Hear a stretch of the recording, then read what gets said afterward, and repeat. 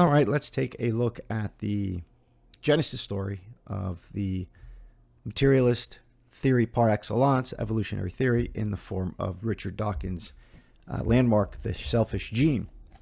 And we're going to read from the end. It's a brief summary of the kind of the whole argument. He gives a lot of examples. But I'm going to read here because it's a good little summary, and we're going to do a little close reading and kind of see what happens here. So the term, so he says, let me end with a brief manifesto. A summary of the entire selfish gene, extended phenotype view of life. So ultimately, this way of life is that genes are the ones that run the show, right? The phenotype, the term phenotype, the etymology is important here. The term phenotype is made up of pheno in Greek, which means to shimmer or to show, and the word type, which means a symbol or a pattern. So this showing up of a pattern is the phenotype, and phenotype is just a body, an individual, a discerned body with features, right, that shows. So phenotype. And there's the word gene, right? The root word of gene is genesis, is to generate, right? So the genes, the replicators, as he calls them here, are the generator functions, and the phenotype, the body, is the what shows up and materializes as a material pattern, a body. So he says, let me end with a brief manifesto, a summary of the entire selfish gene, extended phenotype point of view of life. It is a view I maintain that applies to living things everywhere in the universe. The fundamental unit, the prime mover of all life, is the replicator. A replicator is anything in the universe of which copies are made. The replicator is anything in the universe of which copies are made. Replicators come into existence in the first place by chance, by a random jostling of smaller particles. Once a replicator has come into existence, it is capable of generating an indefinitely large set of copies of itself. No copying process is perfect, however, and the population of replicators comes to include varieties that differ from one another. Some of these varieties turn out to have lost the power of self-replication, and their kind ceases to exist when themselves cease to exist. Others can still replicate, but less effectively. Yet other varieties happen to find themselves in possession of new tricks. They turn out to be even better self-replicators than their predecessors and contemporaries. It is their descendants that come to dominate the population. As time goes by, the world becomes filled with the most powerful and ingenious replicators. Gradually, more and more elaborate ways of being a good replicator are discovered. Replicators survive not only by virtue of their intrinsic properties, but by virtue of their consequences on the world. Right? He's talking about genes here, the evolution of genes. Replicators are the genes. These consequences can be quite indirect. All that is necessary is that eventually the consequences, however tortuous and indirect, feedback and affect the success of the replicator at getting itself copied. An obvious thought that comes here is the Agent Smith in the Matrix, right? Replicator. You can think of many kind of examples like that. You can think of something like a mind virus or mass formation psychosis, because in terms of our current social media environment, the genes, the memes are the genes. They are what replicate and have an effect on the phenotype, the bodies, or the collections of bodies that experience them. The success that a replicator has in the world will depend on what kind of world it is, the pre-existing conditions. Among the most important of these conditions will be other replicators and their consequences.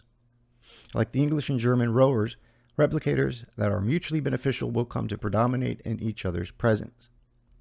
At some point in the evolution of life on our Earth, this ganging up of mutually compatible replicators began to be formalized in the creation of discrete vehicles.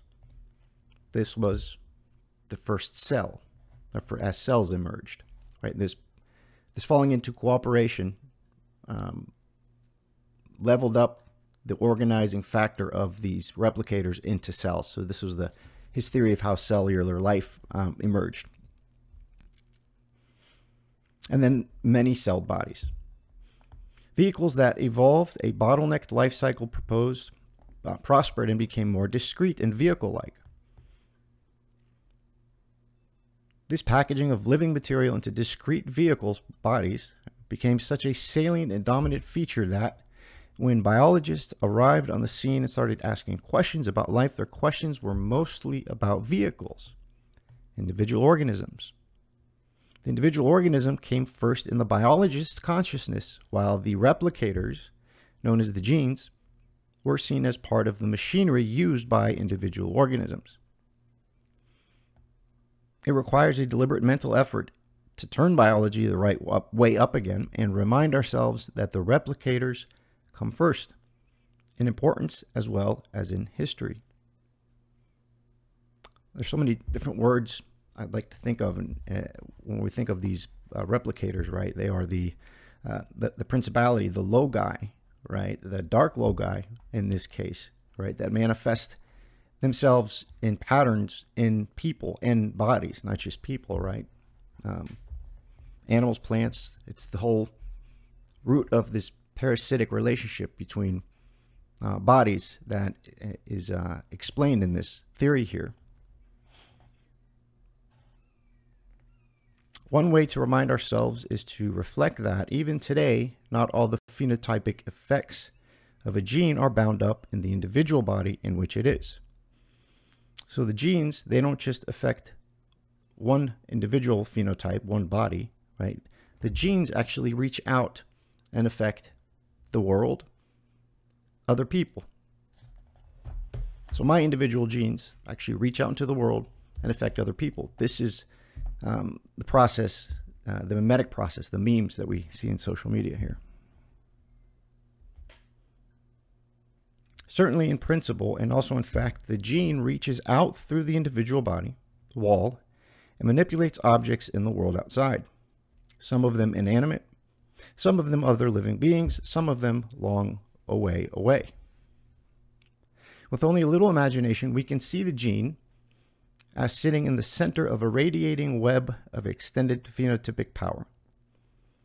Okay, we can see the gene, the generator function, the organizing principle, as sitting at the center of a radiating web of extended phenotypic power, of extended shimmering symbolic power of the showing up of material bodies. So material bodies are interspersed with a network of genes. And here, I'm sorry, we'll read this again here. It says, with only a little imagination can we see the gene as sitting at the center of a radiating web of extended phenotypic power. And an object in the world is the center of a converging web of influences from many genes sitting in many organisms. The long reach of the gene knows no obvious boundaries.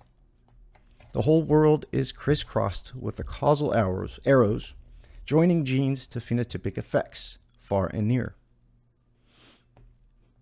I mean, it wouldn't be a stretch to think of the term principality with regards to genes